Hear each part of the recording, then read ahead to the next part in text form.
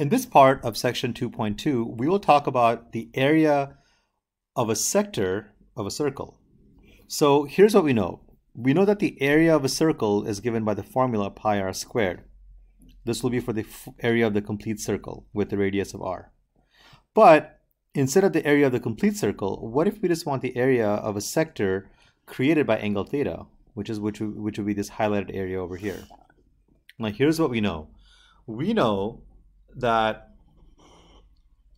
theta will be to 360, so theta will be the same proportion of 360 as the area created by that sector will be to the entire area of the circle, which is pi r squared. So we get the formula theta over 360 equals to the area of the sector over pi r squared. And if we simply multiply both sides by pi r squared to get the area of the sector by itself, then we get area of the sector is theta over 360 times pi r squared, which is the formula here, if theta is measured in degrees. Now what if theta is measured in radians? So remember that 360 degrees is equal to 2 pi radians.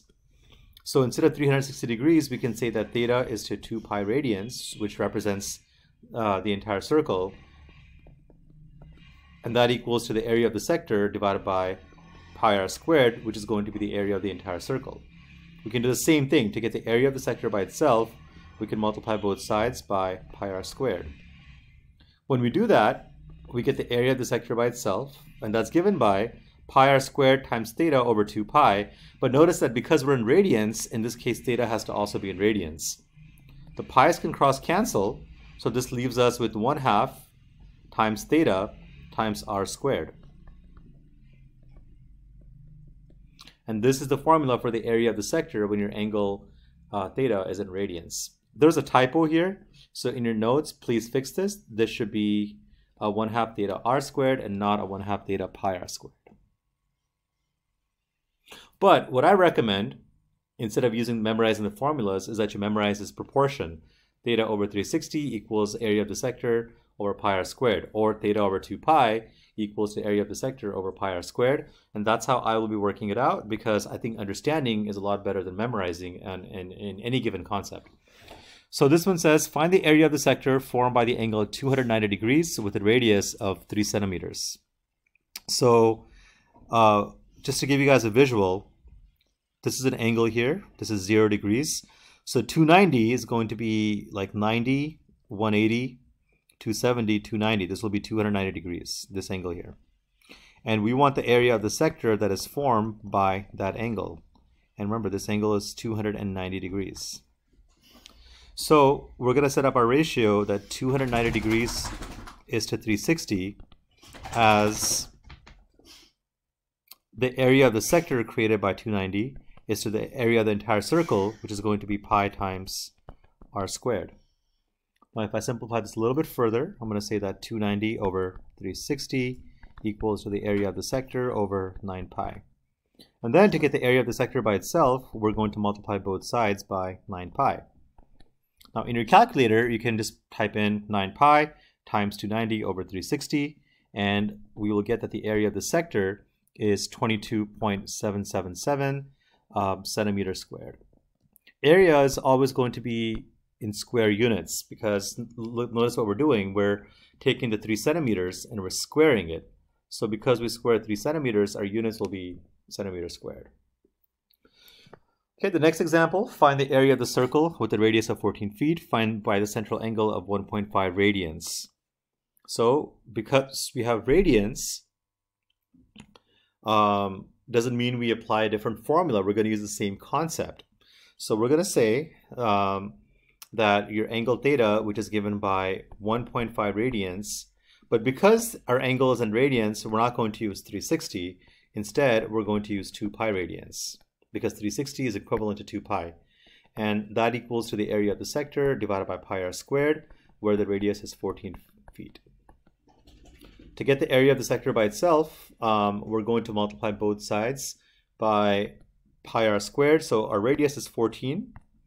So if you multiply both sides by pi times 14 squared, then this cancels out. On the left side, we get pi times 14 squared.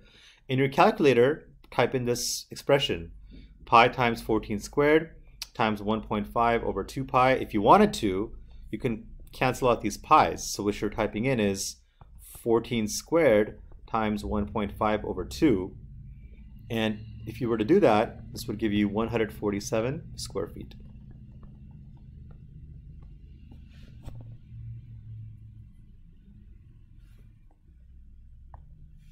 Now let's talk about angular and linear velocity.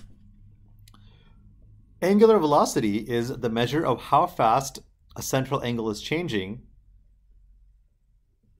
and is represented by this symbol. Theta is a measure of the central angle at time t, and theta must be in radians. Omega is expressed in radians per unit of time. That unit of time can change. So let's first think about what's happening here. Okay, what's happening? You have this particle that's moving around the circle. So the question is, as this particle is moving around the circle, how fast is angle theta changing? And that is called angular velocity. So the formula for angular velocity is theta over t, where theta has to be in radians, and t is time. So time could be in seconds, could be in minutes, could be in hours. That changes. This is our formula. Omega, which is our angular velocity, is equal to theta over t, where once again theta has to be in radians. So recall that rate times time equals the distance. Now we're going to talk about linear velocity. So linear velocity is how fast is a distance changing with respect to time. Okay, so we know that rate times time equals to distance. Rate is same as velocity. So the rate, if you divide both sides by time, is going to equal to distance over time. So velocity is equal to distance over time. Now remember from earlier in this section, the distance traveled around a circle is given by s equals to r times theta. So if you have a circle and this is angle theta, then the distance around the circle, so the length of that sector, is going to be given by the formula r times theta, where r is the radius, theta is the angle. So if you replace that distance with r times theta, then velocity is equal to distance over time, and distance is r theta, so velocity is equal to r times theta over t. But remember that omega, or angular velocity, is just equal to theta over time. So we can split this up into r times theta over time, and theta over time, that's equal to our angular velocity. Therefore, our linear velocity is equal to the radius times omega, which is the angular velocity. So, more formulas. Two formulas you have to absolutely know. One, that omega, the angular velocity, is equal to theta over time, where theta is in radians. And the linear velocity is equal to r times theta over time, which is r times omega. In other words, r times angular velocity. And in both cases, theta is always going to be in radians. So once again, here is a summary of the formulas. Omega is theta over time. Velocity is going to be the distance, which is s, over time. The distance s is given by r theta over time, which is the same thing as saying r times the angular velocity. Okay, let's take a look at an example. A hamster running in a wheel of the radius 12. So this is a wheel. The wheel has a radius of 12. And the hamster can spin one revolution. So from here to here, when you complete one revolution, it takes 10 seconds. What is the angular velocity? Now on an exam, you might blank out. You might say, I don't even know where to start. So my hint to you is that you should always start with the formula. What is a formula for angular velocity? Sometimes seeing a formula written down reminds you what you should be looking for. So our formula for angular velocity is angular velocity omega is equal to theta over time, where theta is the angle in radians. So we're going to say, all right, I'm looking for my angular velocity. So my angular velocity omega is going to be theta over time. So I need to know what is my theta and what is my time. Now let's think about what the hamster is doing. The hamster completes one revolution. One revolution is the entire circle. That's equal to 2 pi radians. Now, I'm not going to use 360 degrees because remember, for angular linear velocity, theta always has to be in radians. So our theta is 2 pi because that completes one circle. So the hamster completes one circle, which is 2 pi radians in 10 seconds. That's it. One revolution, which is 2 pi radians, is completed in 10 seconds, and that is our angular velocity. If I simplify this, 2 goes into itself once, it goes into 10 5 times. So this will be pi over 5 radians per second. And this is what we want our units to be. So this will be our angular velocity. Now it says, at what linear velocity is the hamster running? Okay, so you see this and you are like, oh my God, I don't remember how to do this. And that's okay, that might happen, happens to everybody, happens to me. So the hint I'm gonna give you is when you blank out, start with the formula. What is the formula for linear velocity? It's r times omega, where omega is the angular velocity. So I know that my linear velocity is equal to the radius times omega, which is my angular velocity. All right, so I know both things. I know that the radius is 12, my angular velocity is pi over 5, so my linear velocity is going to be 12 times pi over 5, which is going to be 12 pi over 5 centimeters per second.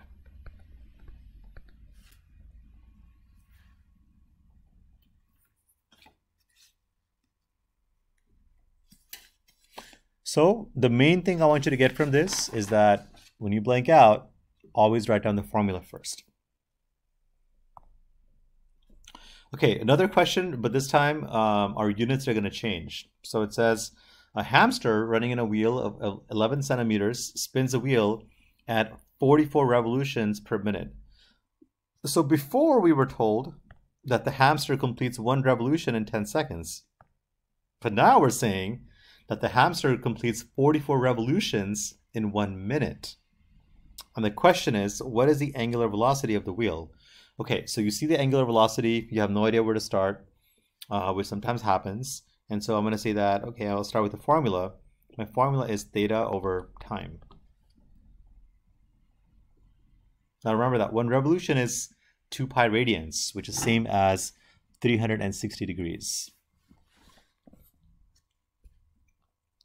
All right, so here's what we need to know. We need to know that one revolution is going to be 2 pi radians. Now, the question here is the time. How long does it take to complete one revolution? We know that 44 revolutions are completed in 1 minute.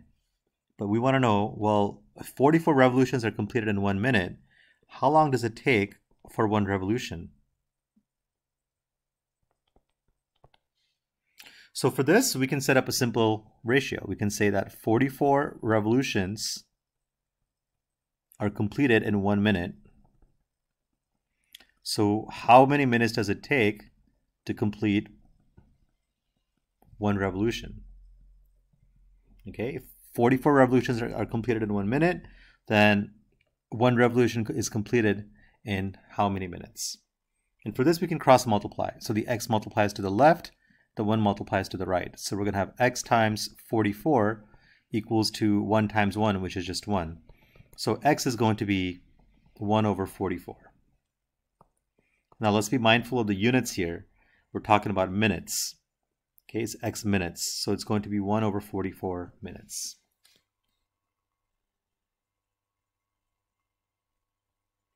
But we want this in radians per second, not per minute. So now we have to do another conversion. We want to know, so one revolution is completed in 1/44th of a minute. What is that in seconds? So here's what we know. We know that 1 minute is equivalent to 60 seconds. So I'm going to replace this minute with 60 seconds because I know that 1 minute is equal to 60 seconds. So I'm going to do a substitution. So I know that x is equal to 1/44 of a minute, but 1 minute is 60 seconds. So all I'm doing is I'm substituting this minute with 60 seconds. So x is going to be 60 over 44. And now we are in seconds, which is exactly what we need. And if I reduce this, 60 over 44, you can divide these both by 4. This will give you 15 over 11 seconds. Okay, so now we can say that one revolution, which is 2 pi radians, is completed in 15 over 11 seconds.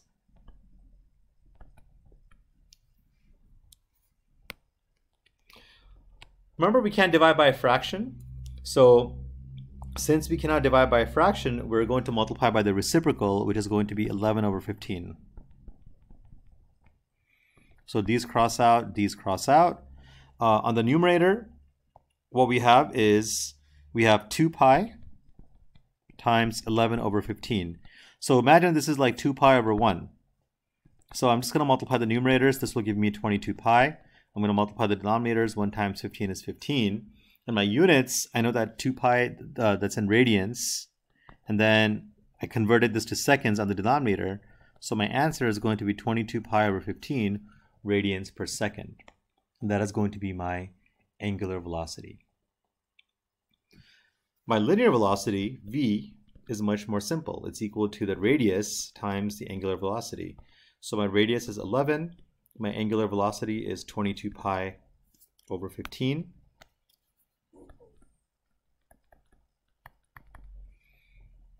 Okay, and if you multiply this, we're going to get 242 pi over 15. And this will be in centimeters per second.